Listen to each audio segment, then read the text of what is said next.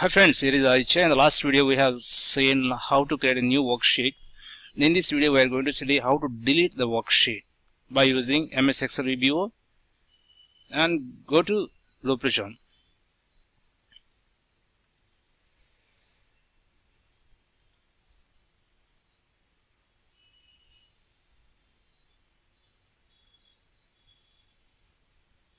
So drag and drop on action stage.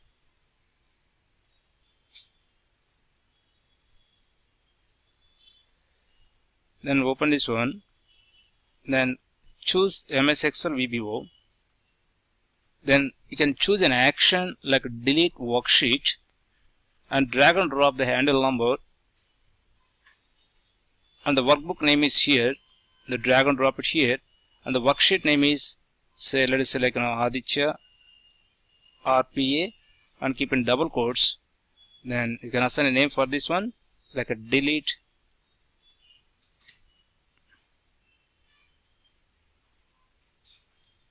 worksheet.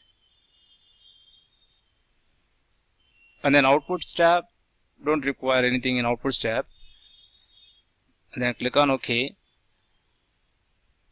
and use an anchor stage for this one.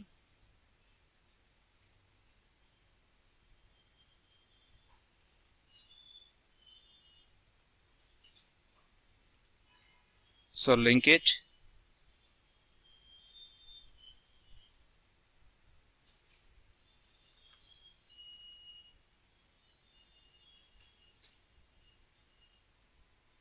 So reset it, and then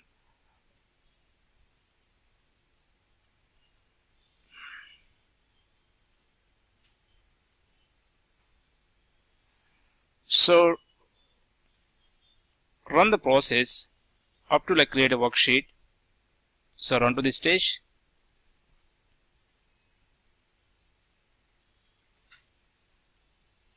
So the workbook is created, and then let me run up to this stage.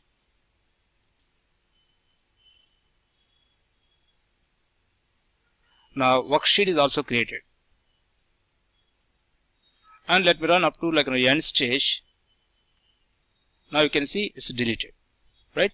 Okay, thank you for watching video. Please stay with us for more videos in MS Excel VBO. Thank you.